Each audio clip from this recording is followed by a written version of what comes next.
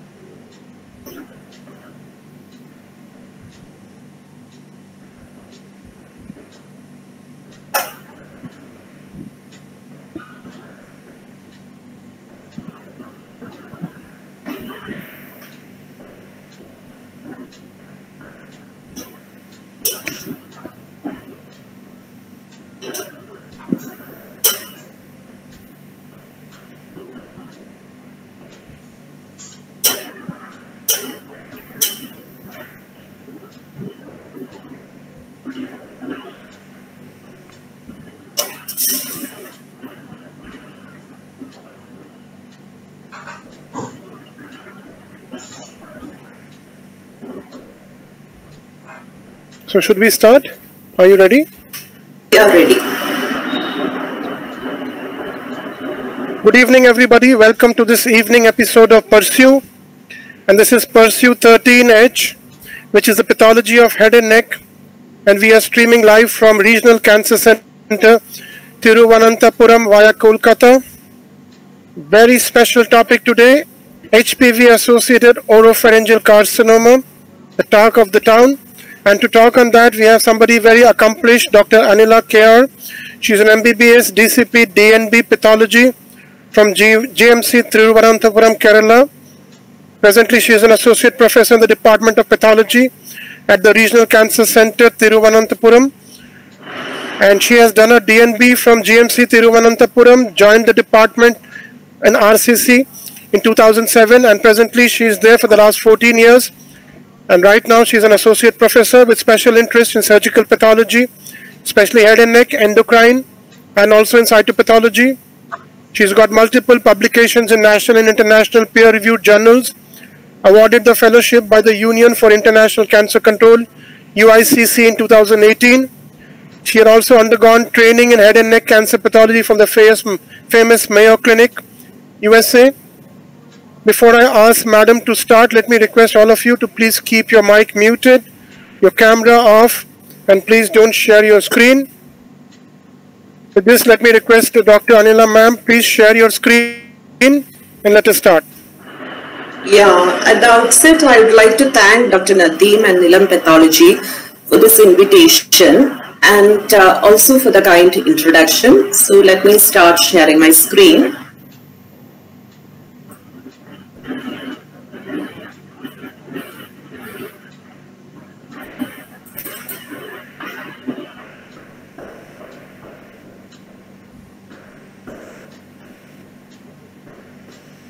So is it visible now? No, not yet. Just press present now, your entire screen. Press in the center of the thing and then press share. Yeah, just 1 second.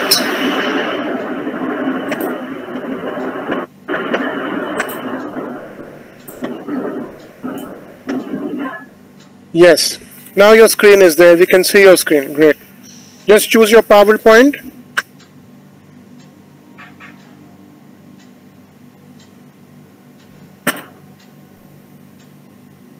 Yeah, remove the other pop-up as well. Let's just push. Yeah, great. Start, ma'am. Thank you. Okay, thank you. So today's topic is a relevant topic of today, like HPV associated oropharyngeal carcinoma. So going on to the topic, if we see head and neck pathology as such, over the past 2 decades, there has been a tremendous development in this area of pathology. And if we seriously consider the breakthrough in this area of head and neck pathology, it has been mainly in 3 areas. First is the oropharyngeal cancer, which we will be dealing in detail today because of our knowledge about HPV associated oropharyngeal cancer, which is essentially a squamous cell carcinoma only. But a totally different entity when compared to your routine oral cavity squamous cell carcinomas. Secondly is your salivary gland neoplasms. In that area also there has been immense advancement because of our knowledge of molecular pathology of salivary gland neoplasms, which help us in diagnosis and also in targeted therapy. Third area is in sinonasal tract tumors. So it is amazing that such a small anatomical area can give rise to such a diverse variety of tumors like your nut carcinoma, the SMART-B1 deficient carcinoma, and the biphenotypic sinonasal sarcoma and so on. So to understand today's topic, we need to understand what has been the traditional approach to oral cancers or oral squamous cell carcinomas. So we were for years using this blanket terminology of oral cancer for all the squamous cell carcinomas of the different subsites of the oral cavity. So for a change to happen to this age-old concept, you have to self-consciously try to bring about changes to your understanding of the disease, your reporting pattern and so on. So because for years it has been deeply ingrained into our thought process that the oral cavity squamous cell carcinomas, whatever the subsites, it is essentially a single entity. Okay. But now we know that this HPV associated oropharyngeal squamous cell carcinomas are a totally different entity, though they are squamous cell carcinomas only. And considering that, the WHO in the 4th edition of Head and Neck Tumors have given a separate chapter dedicated to this oropharynx. So let us briefly, all of us are aware with the different subsites of the oral cavity. So you have the lip, the upper and lower lips, the upper and lower alveolar ridges, the hard palate, the soft palate, the retromolar trigone, the floor of mouth, the tonsils, the uvula, the buccal mucosa, and of course our tongue. And of the tongue, the anterior 2/3 tongue is the mobile tongue or the oral tongue. So before we go on to this topic, we have to know what is this oropharynx. So oropharynx will be your base of tongue. This base immobile, base posterior 1/3 of the tongue, which has your palatine tonsils. Then which has your lingual tonsil. Then you have the palatine tonsils, uvula and soft palate along with the posterior and lateral pharyngeal wall. These together constitute this subsite of oropharynx. Okay, so when we are talking about the HPV associated oropharyngeal cancers, our area of interest is basically these two, the base of tongue and the palatine tonsils, because of the presence of tonsillar tissue in both these areas. Here the lingual tonsils and here you have the palatine tonsils. So what is the importance of this tonsillar tissue being present there? What makes it different from the rest of your oral cavity? So as I said, now oropharynx is a separate subsite which is distinct from the rest of the oral cavity because of the presence of tonsillar tissue. And the tonsillar tissue, it's different from the rest of the oral cavity because it has that tonsillar crypt epithelium or the reticulated epithelium, which is so intimately associated with the lymphoid-based mucosa, so that we call it the lymphoepithelium. And viral-associated carcinomas are known to have this tropism for lymphoid-based mucosa, whether it is your EBV-associated nasopharyngeal carcinoma or this HPV-associated oropharyngeal cancers. So today we will discuss a bit detail about the tonsillar crypt anatomy. Now, crypt, the word meaning itself is hidden. So you have a very fragile epithelium which is hidden or crypt It is a cryptic epithelium within that dense lymphoid stroma. So what is the difference between a tonsillar crypt epithelium and the surface tonsillar epithelium? So the reticulated epithelium of the tonsillar crypt is thinner. It is fenestrated, second point, that is the basement membrane, where elsewhere when you have a stratified squamous epithelium lining the rest of your oral cavity, including the base of the tongue or your tonsillar surface, the crypt epithelium has a discontinuous basement membrane. So inherently there are holes or defects in the basement membrane. Third important point, it has intraepithelial capillaries. So if you see all these points, so compared to a thick stratified squamous epithelium, you are having a thin reticulated epithelium. The basement membrane is inherently discontinuous, or the basal cell layer is discontinuous, and you have intraepithelial capillaries, so vascular supply is there. So there is a natural barrier for tumor spread is absent in this crypt epithelium. So for comparing, this is the crypt epithelium compared to the normal squamous epithelium that you find elsewhere in the oral cavity. So see, it is thinner. You have this discontinuous basal cell layer through which the lymphoid cells, monocytes, all your immune cells can traffic into the epithelium. Whereas here you see a very rigid basal cell layer and then the spinosum, granulosum and the stratum corneum. So for a tumor to invade into the stroma in the rest of the oral cavity, it has to breach this basal layer, invade into the stroma and produce desmoplastic stromal reaction to become invasive. Whereas here, this is inherently having holes. So for a tumor arising in the crypt epithelium, there is no point in invading into the stroma and all. It is inherently having these gaps, okay, making it easier for tumor spread. Then, adjacent to this thin epithelium, you are having abundant lymphoid follicles, and this enables lymphocyte trafficking into the epithelium. You get a lot of intraepithelial lymphocytes and mononuclear cells.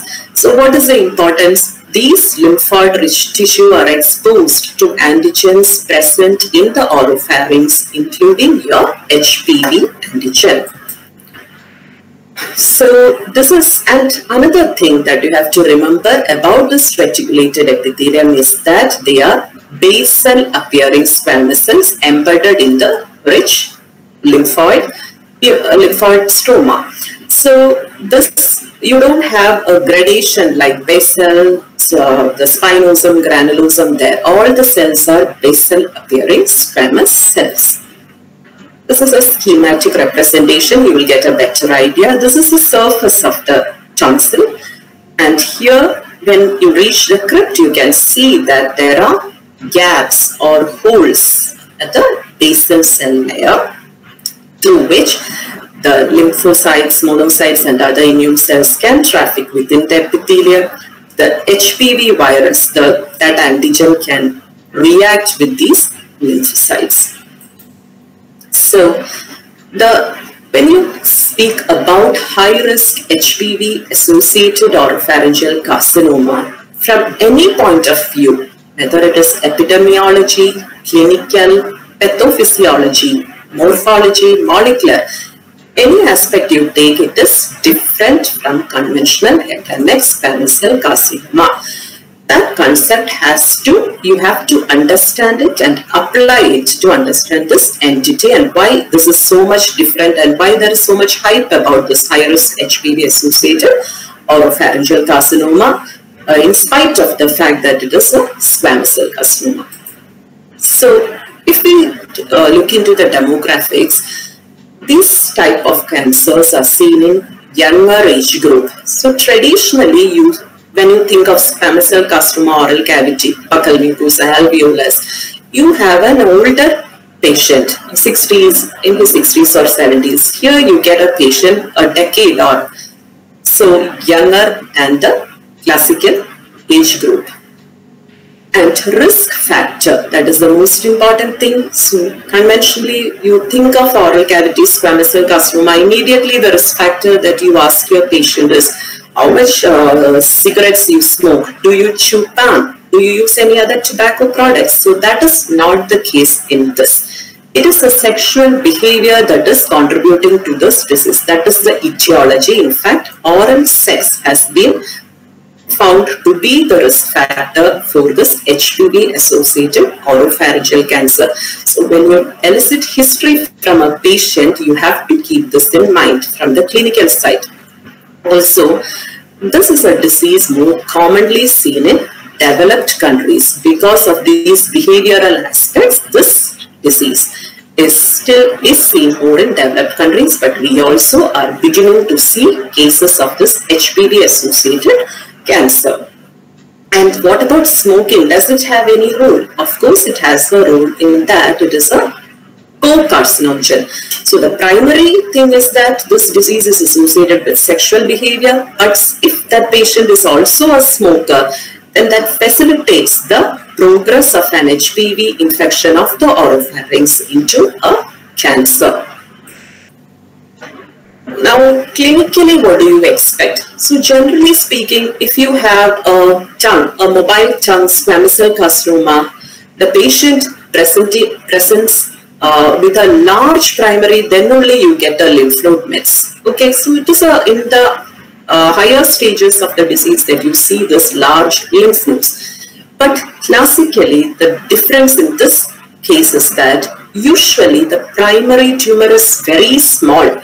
So I am told that the tumor is seen in the tonsillar crypt. So it is cryptic. And surface, if you examine the patient, you won't be seeing any tumor. It is difficult to detect clinically tumors of the oropharynx because they arise in the crypt epithelium. The surface looks normal. Or maybe some dysymmetry in the size of the tonsils, some dysphagia. So non-specific symptoms are that with which the patient reports to you. So it is a small primary. So what is a classical presentation? The classical presentation is as carcinoma of unknown primary. Patients coming to you with large cystic lymph nodes of level 2, 3. That is a classical presentation. They are cystic, they are large, and usually seen in the upper and middle jugulodigastric lymph nodes with unknown and as unknown primary. You have to go back when the patient comes with this clinical presentation and you elicit the history, then you go back and look, and maybe you will be lucky to detect the primary in a biopsy from the tonsil.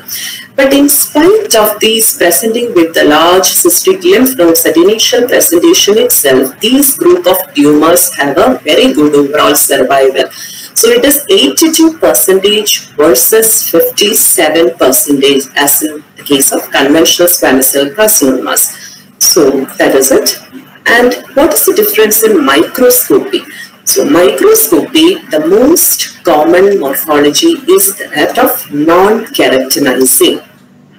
And you can get focal keratinization, but the classic morphology is non-keratinizing and basaloid. So if you remember what I have told about the reticulated epithelium, these cells are generally basaloid cells, so that it is actually recapitulating that morphology. So you have this basaloid morphology, that is cells with scanty cytoplasm and ovoid bar spindle shaped.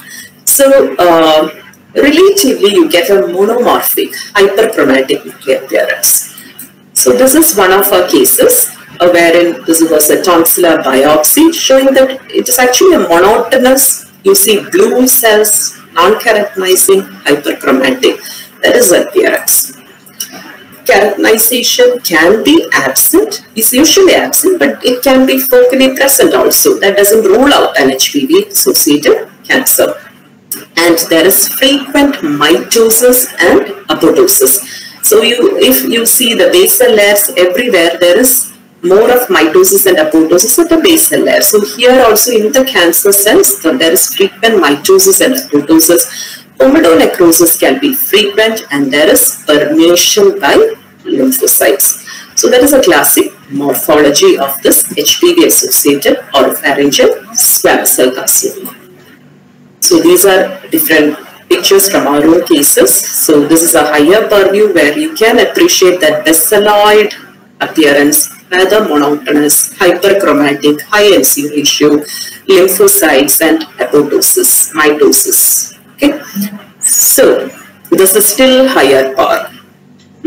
So sometimes they are such an appearance, you may have to do a immunophore squamous cell differentiation to confirm that this is squamous cell carcinoma, because they are so basaloid, no keratinization, and with this mitosis, apoptosis, sometimes you require immunos like your P40, P63 or CK5R6 to confirm that they are squamous cell carcinomas.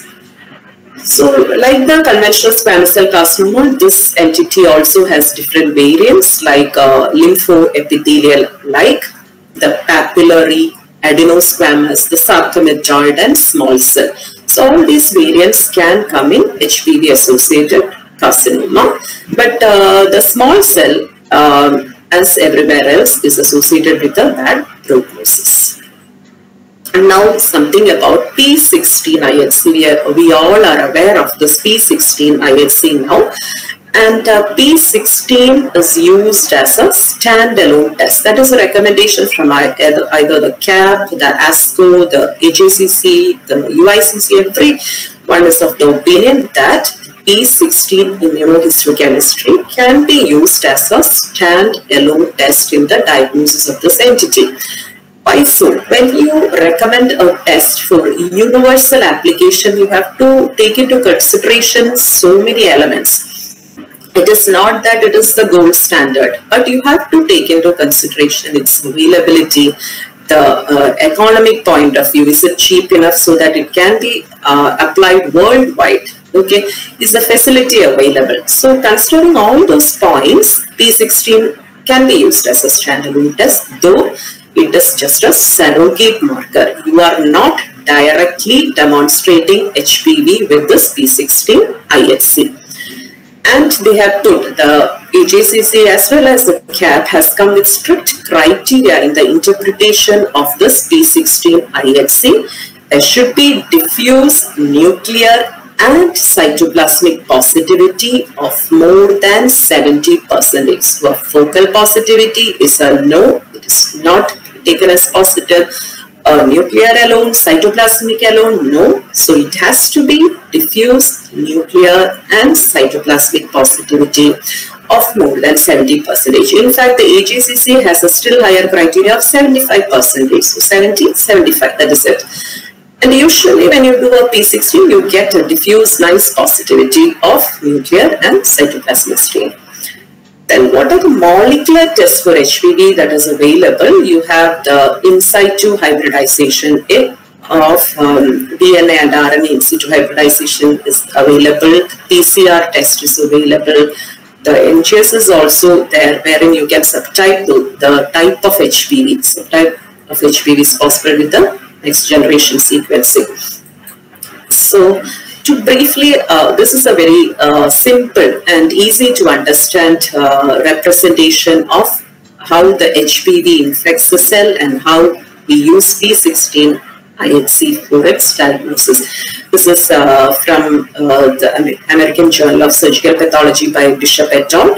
So here the HPV enters the host cell, the double-stranded DNA is getting integrated into the host DNA. So the viral integration happens here. The next step is transcription, wherein the mRNA E6 and E7 mRNA are formed.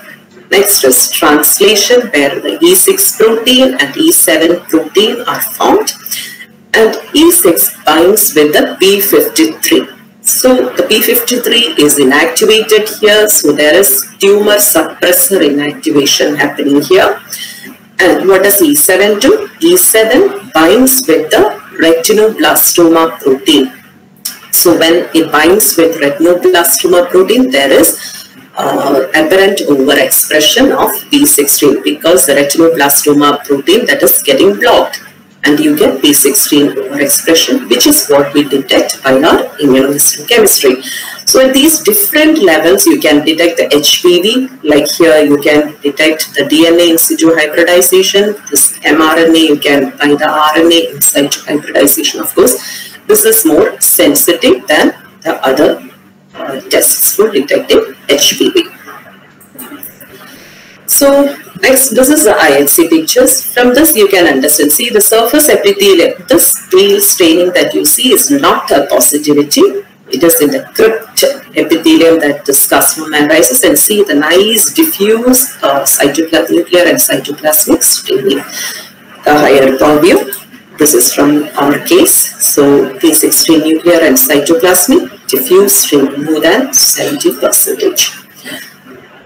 Now, since I have mentioned how this P16 IHC helps in the diagnosis, let me once again tell that P16 is sensitive. The sensitivity is 94%, more than 90% in most of the studies, but it is not specific. It can be, the P16 overexpression can be due to many other factors other than this HPV. So this interpretation of P16 has to be very careful and done when there is an appropriate background. You have to correlate with the clinical, what you see under the microscope, and then decide on your P16 and then interpret it. And several studies have shown that about 8 to 33% of P16 positive cases can show negative result with molecular, HPV molecular when you do. This can be due to technical issues and also due to the fact that the positivity, P16 positivity which you demonstrated would have been independent of HPV gene expression. It could have been due to some other causes. So a guideline towards when you have to supplement your P16 IHC with a molecular testing. So as I said, classically you expect this HPV carcinomas to be non-keratinizing or predominantly non-keratinizing. So in that case, if you get a P16, a strong, like 2 to 3 intensity score and more than 70-75% diffuse cytoplasmic and nuclear stain, then there's no requirement to confirm it with molecular. Similarly, if it is a keratinizing, you don't expect that HPV squamous cell carcinomas to be that keratinizing. So when it is keratinizing and the P16, you somehow did a P16 and it is negative, then also there is no need to do a HPV molecular testing further. But then when there is discordance, like you are expecting in a non-keratinizing to be HPV positive, but your P16 is negative, then it is useful to supplement it with a molecular testing of HPV. Similarly, a keratinizing squamous cell, you are not expecting a P16 positive, but somehow your IHC gave you a nice strong P16 positivity. Then also it is better to do a HPV molecular testing. So this is HPV in situ hybridization. All these black dots show the positivity. Now, several studies have compared have studied the prognosis with these HPV molecular and P16 pattern. So they say that when you have a P16 positive along with a molecular positivity for HPV, that group of patients have the best prognosis. If it is P16 positive but the molecular HPV testing is negative, those group of patients have intermediate prognosis. And the worst scenario is when the patient has HPV molecular test positive with P16 negative or both negative. So those patients are having worse prognosis. And of course, more than 90% of the oropharyngeal squamous cell carcinoma which are HPV related is caused by high risk HPV type 16. And HPV 33 and 35 about 2 to 3%, and HPV 18 is even less than 1%. So another point that as we pathologists should be aware of is that the grading when whatever tumor we come across, there is a general tendency that we are taught to grade those tumors so that that will relate finally to the outcome or prognosis of the patient. So, but in this entity, grading is not recommended. So the WHO doesn't, or the CAP or EJCC, they don't recommend grading of this HPV positive oropharyngeal squamous cell carcinoma. Why so? Because we have seen that this tumor has a non-keratinizing basaloid morphology, and you have mitosis, apoptosis, you have seen the previous picture. So if we apply the classical ways to grade squamous cell carcinoma into this entity, most of the cases will be wrongly diagnosed as high grade or poorly differentiated. In fact, I have residents writing off slides as poorly differentiated squamous. But whenever you think of the subsite oropharynx and you are coming across a non-keratinizing squamous cell carcinoma, please don't grade it, because as we have seen, these tumors are actually very well differentiated tumors. They are just recapitulating the reticulated epithelium, which is basaloid, which is having mitosis, which is having apoptosis. So that is the inherent nature of the reticulated epithelium, that these well differentiated tumors are recapitulating, and it is not because they are actually high grade tumors. So don't grade the HPV positive oropharyngeal squamous cell carcinoma. So this is from the net that this beautiful picture I have got. So you can nicely see this is the reticulated epithelium, and see this area is the cancer, the non-keratinizing cancer, and see how closely it mimics the parent epithelium, the reticulated crypt epithelium. And another point that I would like to highlight is that in wherever we describe carcinomas, we tend to call it in situ, invasive and all. So here there is no in situ carcinoma.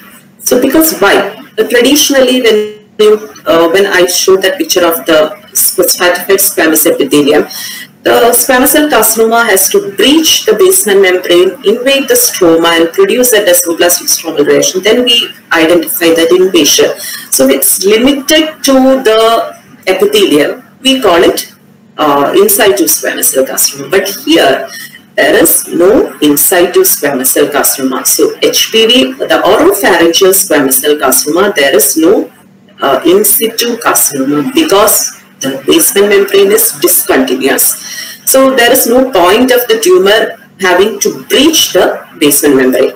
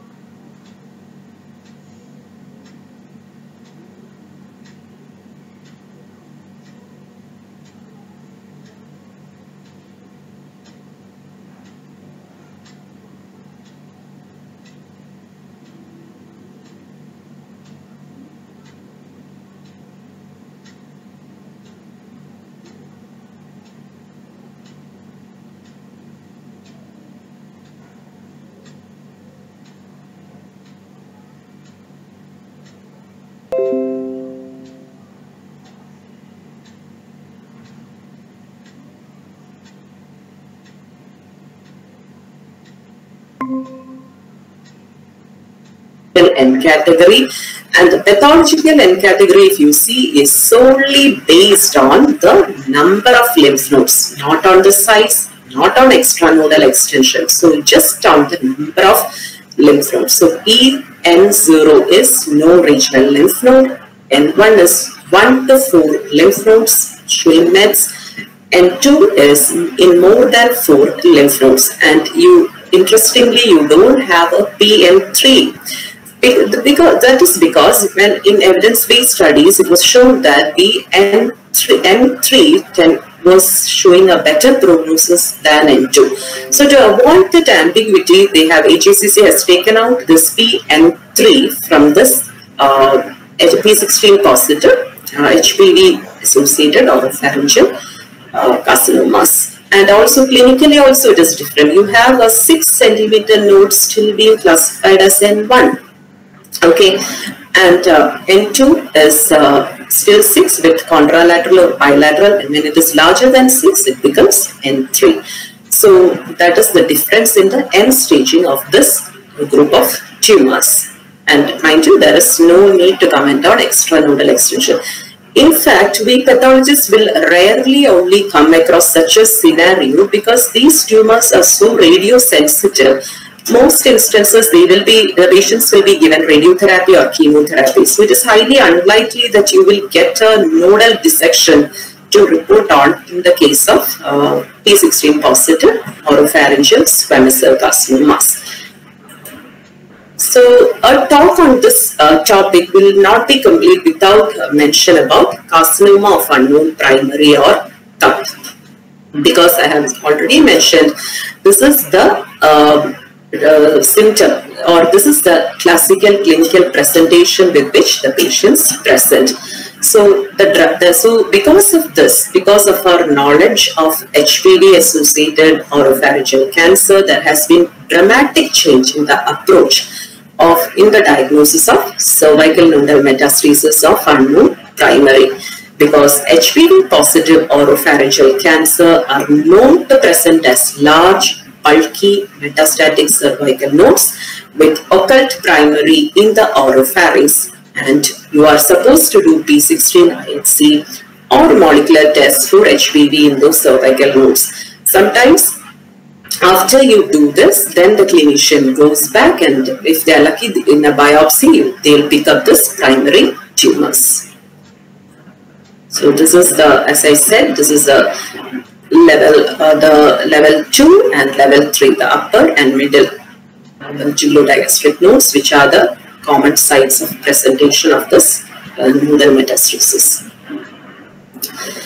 And it is a recommendation from CAP that HPV is preserved in the metastatic sites, and so demonstration of HPV in the cytologies from cervical lymph nodes strongly raises the possibility for an oropharyngeal primary tumor.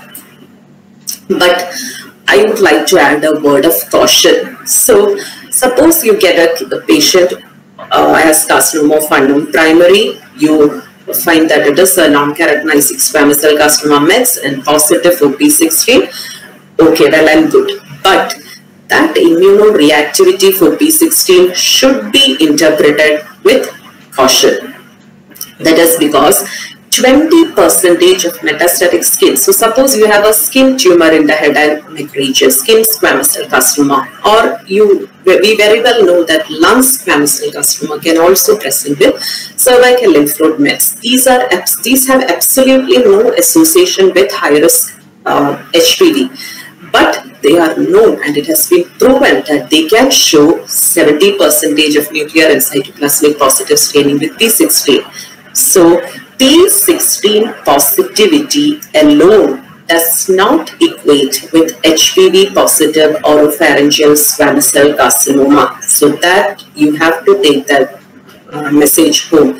That is, you have to get the appropriate background. You have to thoroughly examine the patient from the clinical side and rule out a primary, and you have to rule out a primary elsewhere before considering that this could be P16 positivity due to this HPV associated oropharyngeal squamous cell carcinoma.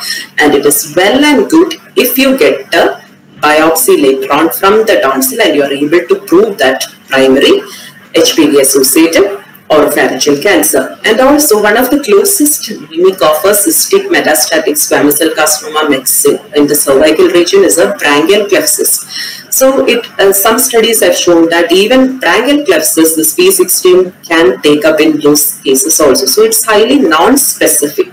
Though being a sensitive test, it is non-specific and it has to be judiciously used and interpreted. Now, what are the challenges? Now that we have known this entity, what are the challenges associated with this HPV-associated oropharyngeal squamous cell carcinoma? So, the clinical significance is widespread, right from prevention to the prognostication.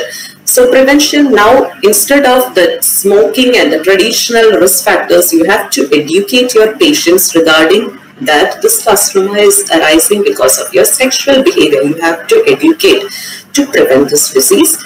Then diagnosis is also difficult because the primaries are usually small and you have to search for them. You have to have that differential in your mind when you see your patients. The treatment wise also, it is because even with the lymph node meds, these patients are going to behave or having a better outcome. So maybe treatment side also you should have second thoughts. And prognostication, as I said, the prognostication is extremely good for this type of, the prognosis is extremely good for this type. Now for us pathologists, what is our challenge? So first of all, you have to recognize, so even though in our Indian scenario, the conventional squamous cell carcinomas are the most common, we are beginning to see cases of HPV associated cancers. So you have to keep an open mind when you come across such cases, especially base of tongue and tonsillar biopsies. If you are seeing this non-keratinizing and you go back, you talk with your clinician and they say that the patient has cystic nodes at your level 2 and 3, please do a P16 and you discuss with your clinician. And the designation, how to designate the report. The reporting of HPV positive, you have to be careful in wording your reports. So in the oropharyngeal squamous cell carcinoma, word it whether is it keratinizing or non-keratinizing, and never use the term in situ even if you feel like it is as limited to the tonsillar crypt, because as I mentioned earlier, the tumor would have already metastasized by the time you report on this. So the P16 positive do not grade, that also we have discussed previously why you are, because it will lead, if you apply the conventional parameters, you may invariably wrongly grade it as a poorly differentiated or high grade carcinoma. And you have to use judicious use and interpretation of P16. Now treatment and prognosis of this entity depends on clinical stage. T1 disease which is confined to the tonsil, tonsillectomy is well and good. But otherwise this is a radiosensitive tumor and usually they give radiotherapy. And in higher stage tumors, maybe with